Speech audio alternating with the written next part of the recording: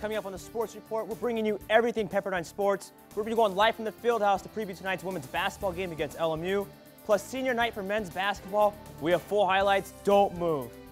Richie Estrella here with PepperdineSports.com. Pepperdine 10-4 winners over at Kent State today. I'm here with our player of the game, Colton Yamaguchi. Colton, 3 for 5 today. What were you seeing out there when you were at the plate? It seemed like you were really locked in. Yeah, I could just pick up the ball real quick out of the release. I was seeing it well today and just trying to score, try to get some runs on the board. It wasn't your ordinary homecoming this past Friday at Agora Hills High School when NFL linebacker Clay Matthews of the Super Bowl champion Green Bay Packers and Joey LaRocque, formerly of the New York Jets, came home to have their jerseys retired at the football game. The pregame ceremony held by athletic director Jason Rosenthal saw over 3,000 people in the stands to see both men have their jerseys retired.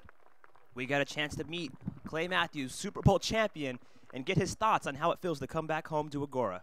Well, I wish I could say nerves, but it's more so just excitement to be back. Obviously, this is my first game back since graduating here in 2004, so it's a great honor. It's a great deal to be back, and I'm looking forward to seeing some of the old players who are here now coaching. Obviously, Coach Charlie Wager, and just the team, and just to be around high school football again. Pacific, who currently participates in the Big West Conference in sports, will become the 10th team and will mark the return of the Tigers, who once played in the WCC over 4 decades ago. And after quite a long layoff, the men's volleyball squad will have a busy weekend up north when they square off against Stanford on Friday. The Cardinals are 10-1 and are the #1 ranked team in Division I. Torres and company will then have a quick turnaround when they tangle with the number 11 Pacific Tigers in Stockton on Saturday. Josh Taylor and Torres lead the Waves offensively, averaging nearly 4 kills per set. Definitely looked like they were shocked, but you guys have been running the ball very efficiently the entire LA City playoffs, and you guys went vertical on these guys today. I'm here with Corbin Moore. Corbin, another big game for you, back-to-back double-doubles. Talk about what's working for you offensively right now, why you're putting up such big numbers. It's mainly the guards. They've been able to penetrate and kind of get in the lane and make plays for me and Taylor. I mean, I think in the first half of this game we had 11 buckets on 10 assists. Got to see the game against Santa Clara where things seems like they're starting to click a lot better now. Looking forward to the second half of WCC, how much does that mean to you guys, having a full roster, healthy, everybody playing, at their best right now? It's huge. We are a better team when we have all of our parts. I know Redlands East Valley was missing guys when they played Mission Viejo, but I'm just saying, it's an easy letdown game after a rivalry game and after already beating all those guys. I don't believe in letdowns, but. Well, what about modern day? What about modern day, Reg? Okay. Come on, I was going to say that. The top 2 stayed the same. We have Servite at #1, taking care of business today. Westlake beating Moore Park. Moore Park, a very tough team in the Marmoni League, 34-13. Team loses, it could be, but I mean 2 losses. I mean, they could have 2 losses at the end of the season. That means in the playoffs. I'm just, I'm covering my tracks here. I'm covering my tracks here. All right, now we. It's been a wild 4 years for you, obviously. Coaching changes, guys coming and going. Senior night's coming up next week. What are you going to take away from that experience? Is it going to be an emotional night? Are you going to break down on the court? Are we going to have to wipe some tears off? How's it going to be for you, senior night here at Pepperdine? I'm excited for it just because it's our last game of all the hours that the seniors have put in over the last 4.5 years. And I definitely believe that that's going to be huge because BYU, great guard play, great shooting, and the thing that you look at, Pepperdine's having some trouble scoring the ball, and Katie Metton, your best 3-point shooter, being out. That can never be a good thing. That's right. And right now, they moved on yesterday, and they hosted Bakersfield Frontier High in the first round of the state title playoffs. We'll see how it went. It was a packed house at Calabasas High, and the Coyotes did not disappoint. In the first quarter, it was Calabasas High's Jeremy Lieberman finds Spencer Levy in the corner for the 3. The Coyotes take a 10-2 lead early.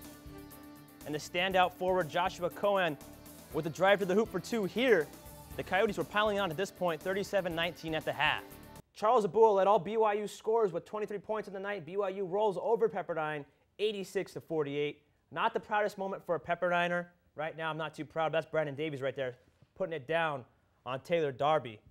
Fresh off their 103-92 thumping of Portland Monday, the Lakers went on the road last night to take on the defending champs in Dallas. And the savior of baseball in LA has arrived, and so has the first controversial episode with the Angels and Albert Pujols.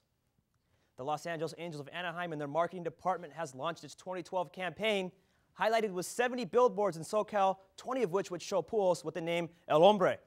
Oscars, what do you say, Rich? I think we have to have one last chance for ladies to tell us why we should go see this movie. I know it's going to be at Walgreens, it's going to be at the Rite Aid, CVS, and we don't mean Regal, we do mean Walgreens right at CVS. We're talking to Sean Waters right now. Why should we go pick up this copy of the DVD at the photo booth? Oh, it's not actually going to be released until spring. They think we can't do that here.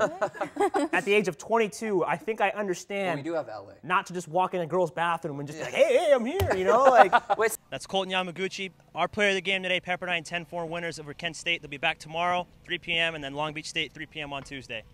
Thanks a lot, Colton.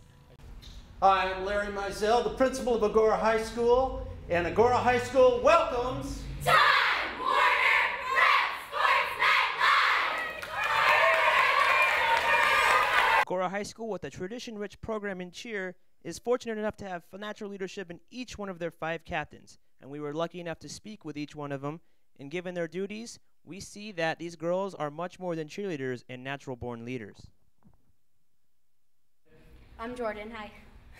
Anyway, Jordan, tell me more about your position on the team. I know you're a captain. Yeah. Let the people know what you do. Okay, well, I'm varsity song leading captain. So that means that I keep the girls in check, which is the varsity song leaders, the dancers/cheerleaders.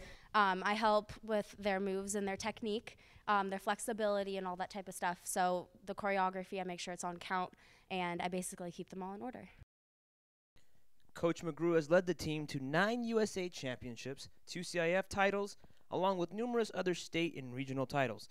They are the only Marmoni League team to boast both the cheer and song team, hence the name, the Agora Spirit Team.